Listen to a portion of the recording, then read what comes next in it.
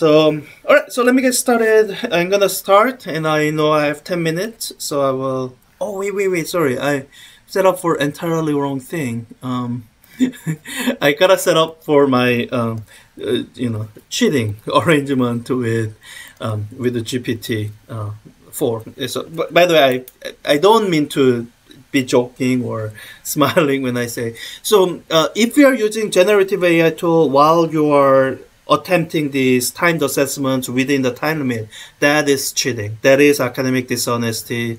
All the potential consequences of academic dishonesty applies. You might use this tool to help you learn in the sense that after you finish the attempt and you didn't do as well as you were hoping, so you want to reattempt and you want to see what questions you got wrong. And in that part of the step, if you are using this tool, then great, that's perfectly fine. It'll hopefully help you learn physics, whatever is helping you learn physics. I'm not preventing. But in the 10-minute time limit, there's no way you are using this tool to learn. You are just using it to cheat if you are using it.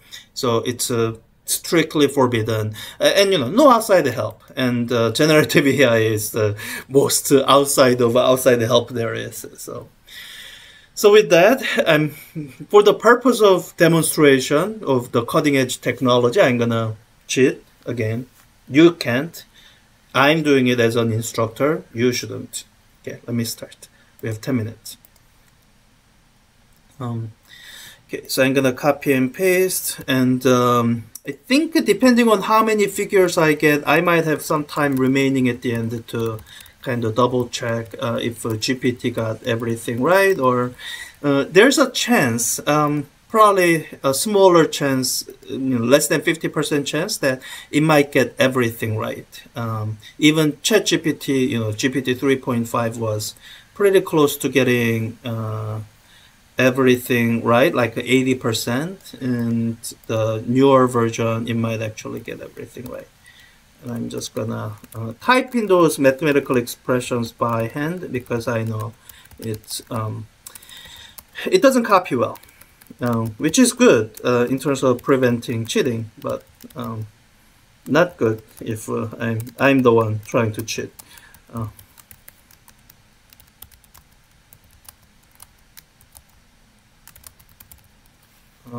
It sees the correct answer because I'm typing. I happen to think it through, but I don't know if it'll get C right. Probably though.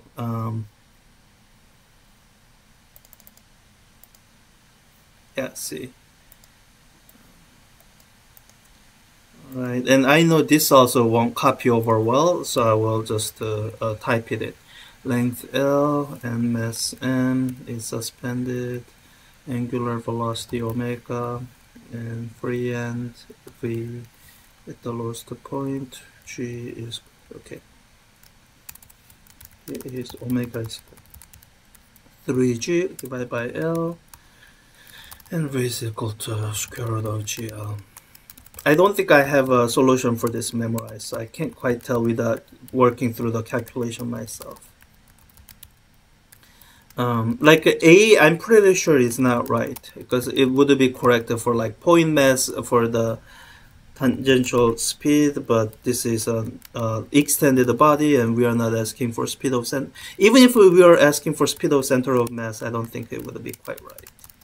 So anyways, I have 2GL and V is equal to L square root of 2GL. Too many L's. I'm pretty sure that actually fails unit test.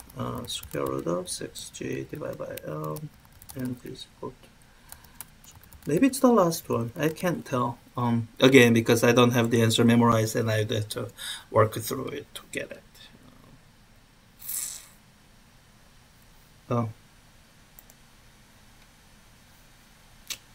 Maybe I should click to skip. But anyways, let me just copy this into the clipboard while it's doing that. Long explanations.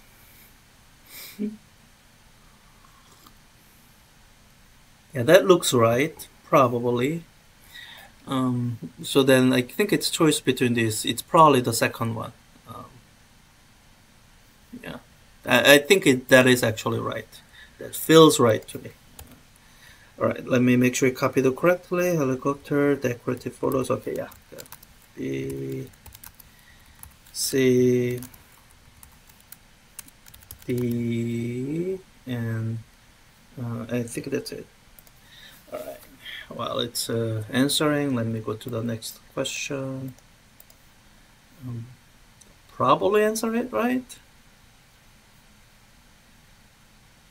Correction torque, main body, tandem rotor. Yeah, that's the thing.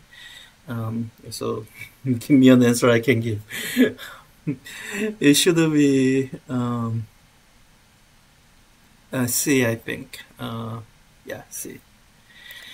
Pretty good. I don't know if GPT might have gotten one of the sets 100% right. I think maybe I forget if it got it right in this class, but I do remember GPT getting like 100% at some point this semester, either in this class or in my other class. It's you know, I mean, people want you to have superhuman intelligence, right? Let me mute the chime thing that chimes. So I'm working through the multiple choice timed assessment concerns except for C. So I think C is the correct answer. Let me just paste it in and just copy and paste my usual welcome message into the chat for the benefit of people who just joined. Okay. Press session A.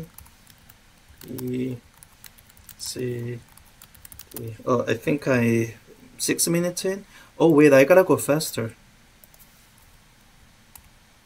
Yeah, I gotta go faster. I don't have a lot of time. Skip. Yeah, it's all the typing that I have to do with these figures, or sorry, equations. With the figures, I think it's fine. A. Okay, I got 4 questions and barely 4 minutes. So I might not have time to actually figure out which questions GPT got wrong. So I'll just have to do that outside of the time limits. Height h, where h is less than r. What is the minimum force? And then decorative figure, and then F is mgh. F is mg times r divided by h. X is really confusing. Like, is that a variable or did I mean it for times? Mg square root of h to r minus h divided by r minus h. F is equal to mg times square root of h to r minus h divided by r minus. Did I get 2 identical?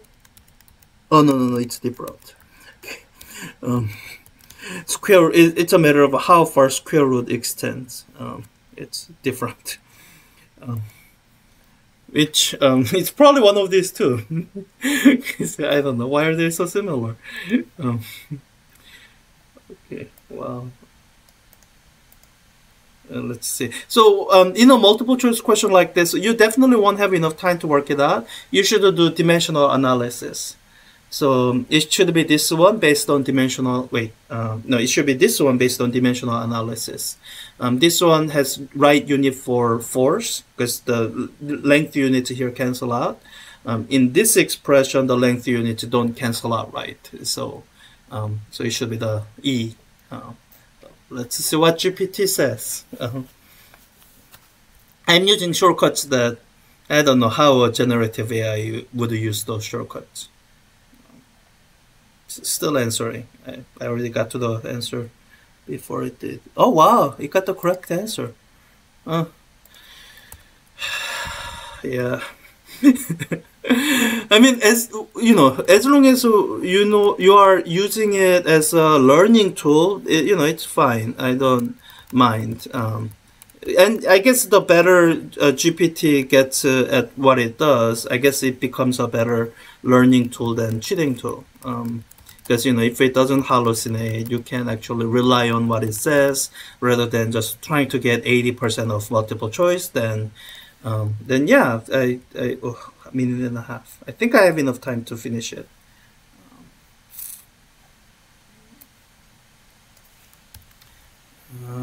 B. Okay. Alright. Okay. Geosynchronous orbit. I'm just gonna erase this because it already has those numbers. So it doesn't need those numbers from me for the question. Okay, while it's answering that, let me get the last question, and I think I'll have enough time.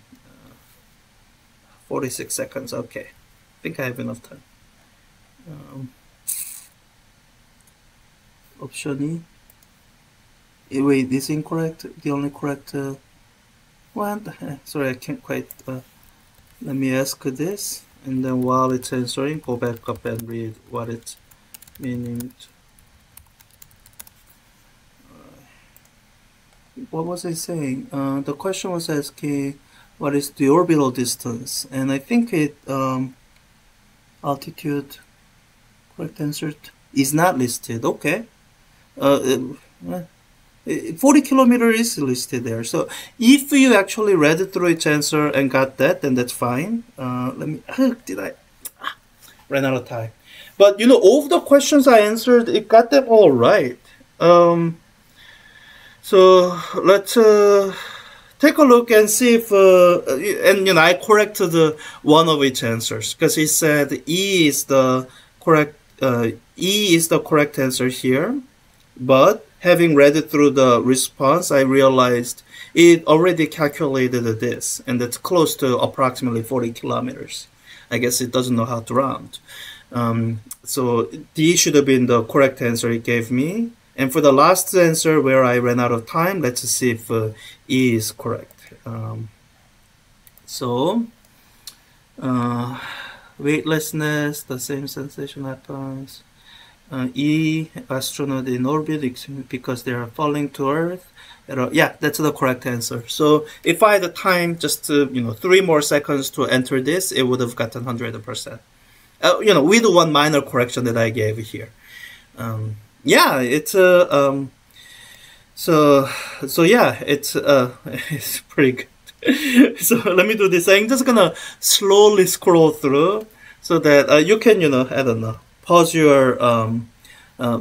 the video and read it through the explanation in more detail if you want. If that helps you, study these questions.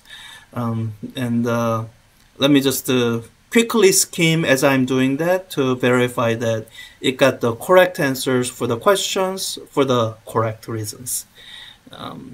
So rotation inertia, see how much resistance. Yeah, I think that's about right.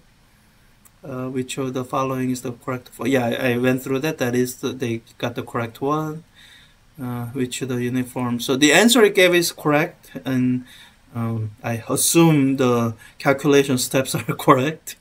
Do double check. If you think you spotted an error, then let me know, and I will answer your question. And yeah, here it already described the arrangement as tandem arrangement and spinning in opposite directions. That is the tandem arrangement. Angular momentum not conserved. So yeah, precession. A lot of times people mistake that with the one where angular momentum is conserved. So the precession occurs because of the external torque due to gravity. So I goes through all this explanation. See, vertically does not conserve. Now I think it is it's answering it for wrong reasons, because I'm not describing wheel being flipped. If the situation was a wheel being flipped, then yeah, angular momentum is conserved there. So like this sentence is like out of place. But change in direction in the precession, that is happening due to change of angular momentum. So got the correct answer. There's a random weird wrong sentence here for some reason. It amounts to whether there's an external torque. So okay, this question, choose the precession below. What did it answer? A. Spinning. Yeah, external torque. That was our question above. And then external torque changes angular momentum. Here, did it actually calculate it out? So, I will tell you that I'm not fast enough to actually do this calculation within the 1 minute time limit. But it might have actually done the correct calculation. Yeah, probably. Yeah. So, anyways, I'm slowly scrolling through so that you can pause the video and look at it in detail if you want to. Stable equilibrium. Yeah, so stable equilibrium, it has to do with coming back to any displacement causing forces that point back towards the equilibrium. And it probably does that. Move that way. Yeah, tend to return. Yeah. Yeah. Yeah. So here, I think it actually did have the correct number for geosynchronous orbit. This is the kind of thing you can actually just look up. You don't have to redo the calculation. And but it misinterpreted the rest of the question. I guess it's like a sci-fi trope. How data doesn't round the numbers or Spock doesn't round the numbers, but 42,000 kilometers. Wait, is that right?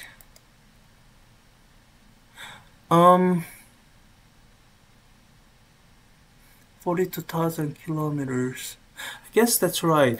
This question has an error in it.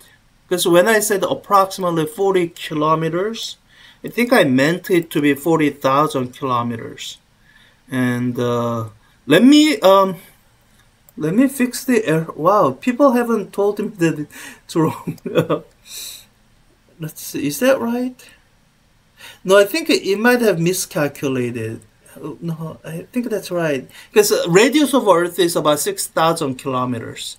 So this question is an error that needs to be fixed. I will go in and edit the question so that it's fixed. I'm glad I caught it now. People have never told me that it has an error.